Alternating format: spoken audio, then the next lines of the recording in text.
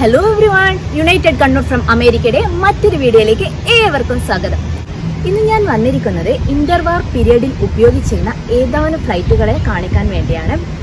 അപ്പോൾ അതിനു മുന്നേ എന്താണ് ഇന്റർവാർ പീരിയഡ് എന്ന് നമുക്ക് ഡിസ്കസ് ചെയ്യാം. എന്താണ് ഇന്റർവാർ പീരിയഡ്? ഒന്നാം ലോക മഹായുദ്ധത്തിനും രണ്ടാം ലോക മഹായുദ്ധത്തിനും ഇടയിലുള്ള ആ കാലയളവ്, അതായത് 1918 നവംബർ 11 മുതൽ 1939 സെപ്റ്റംബർ 1 വരെയുള്ള ആ കാലം. ചരിത്രം അതിനെ ഒരു യുഗം തന്നെയായിട്ടാണ് കാണുന്നത്. ഈ ഒരു കാലത്ത് ലോകമെമ്പാടും ഒരുപാട് മാറ്റങ്ങൾ ഉണ്ടായി. Petroleum based energy production, electric lightning, automobiles എന്നിവയൊക്കെ ഉദയം ചെയ്തെങ്കിലും ഇതൊക്കെ ലോക ജനതയെ ഒരു ഡിപ്രഷനിലേക്കാണ് നയിച്ചത്. ഒന്നാം ലോക മഹായുദ്ധത്തിന്റെ അവസാനം, ഫാസിസത്തിന്റെ അന്ത്യവും റഷ്യ, ചൈന തുടങ്ങിയ രാജ്യങ്ങളിലൊക്കെ കമ്മ്യൂണിസം ഉദയം ചെയ്യുകയുണ്ടായി. അതിനിടയിൽ ഒരുപാട് കൊച്ചു കൊച്ചു യുദ്ധങ്ങൾ, ഒക്ടോബർ റെവല്യൂഷൻ, റഷ്യൻ സിവിൽ വാർ, ചൈനീസ് സിവിൽ വാർ എന്നിവ ഉണ്ടായി. യൂറോപ്യൻ രാജ്യങ്ങളിലും ഒരുപാട് ചാലഞ്ചസ് ഫേസ് ചെയ്യേണ്ടി വന്നു. അയർലൻഡ് ഒരുപാട് ഫൈറ്റ് ചെയ്ത് ഇൻഡിപെൻഡന്റ് ആയി. ആ സമയത്താണ് മിഡിൽ ഈസ്റ്റ്, ഈജിപ്ത്, ഇറാഖ് തുടങ്ങിയ രാജ്യങ്ങളും ഇൻഡിപെൻഡന്റ് ആയത്. റഷ്യ സോവിയറ്റ് യൂണിയനായി മാറിയ ആ സമയത്ത് Soviet union, Germany, Italy, Japan തുടങ്ങിയ രാജ്യങ്ങളുമുള്ള ചെറിയ ചെറിയ സംസ്ഥാനങ്ങളെയൊക്കെ ആക്രമിച്ച് കീഴ്പ്പെടുത്തി അവരുടെ രാജ്യവ്യാപനം, രാജ്യവികസനം തുടർന്നുകൊണ്ടേയിരുന്നു. ഈ ഒരു കാലഘട്ടം ഒരുപാട് മാറ്റങ്ങൾ ഉണ്ടായിട്ടുണ്ടെങ്കിലും ഇതൊക്കെ ലോക ജനതയെ നയിച്ചത് വലിയൊരു ഡിപ്രഷനിലേക്കായിരുന്നു. ഈ ഒരു കാലത്തിന്റെ അന്ത്യം, അതായത് ഈ ഇന്റർവാർ പീരിയഡ്, രണ്ടാം ലോക മഹായുദ്ധം 1939 സെപ്റ്റംബർ 1 കൂടി ഈ കാലം അവസാനിക്കുകയാണ് ഉണ്ടായത്. ഇന്റർവാർ പീരിയഡിൽ ഉപയോഗിച്ചിരുന്ന ഏതാനും ഫ്ലൈറ്റുകളാണ് ഞാൻ ഈ വീഡിയോയിലൂടെ നിങ്ങളെ കാണിക്കുന്നത്. North American BT-14 NA-64. ഇതൊരു ബേസിക് ട്രെയിനിങ് ഫ്ലൈറ്റ് ആയിരുന്നു, ഒരു complete metal aircraft. North American aviation ആണ് ഇത് ഡെവലപ്പ് ചെയ്തത്. The BT-14 is N improved version of the BT-9.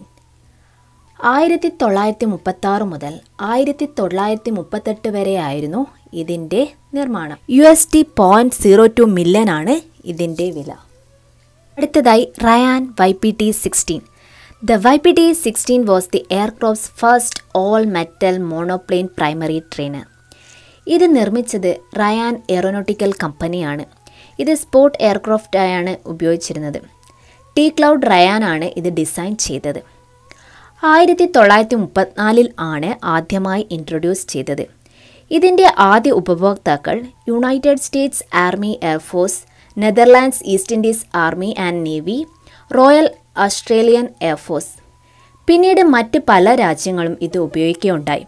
1568 flights total നിർമ്മിച്ചിട്ടുണ്ടായി. Curtis P-6E ഹവാക്ക്. The Curtiss P-6E Hawk is an American single-engine biplane fighter. 1920 ആദ്യമായി introduce ചെയ്തത്. പിന്നീട് late 1930s world war സെക്കൻഡിന് തൊട്ട് മുന്നേ വരെ ഉപയോഗിച്ചിട്ടുണ്ടായി. Curtis aeroplane and motor കമ്പനിയാണ് ഇതിൻ്റെ manufacturer. 70 എണ്ണമായിരുന്നു ഇതിൻ്റെ total നിർമ്മാണം. Boeing P-12E. It was an American pursuit aircraft. ഇത് ഓപ്പറേറ്റ് ചെയ്തിരുന്നത് United States army aircrafts, United States marine corps and United States navy. ഇതൊരു ഫൈറ്റർ എയർക്രാഫ്റ്റ് ആണ്. ബോയിങ് എയർക്രാഫ്റ്റ് കമ്പനിയാണ് ഇതിൻ്റെ മാനുഫാക്ചറർ. 1930 ഫസ്റ്റ് ഇൻട്രൊഡ്യൂസ് ചെയ്തത്. ടോട്ടൽ 586 എണ്ണം നിർമ്മിച്ചിട്ടുണ്ടായി. കെല്ലറ്റ് K2 or K3 ഓട്ടോഗൈറോ. Kellett K2 was two-seat autogyro developed in the United States in the early 1930s.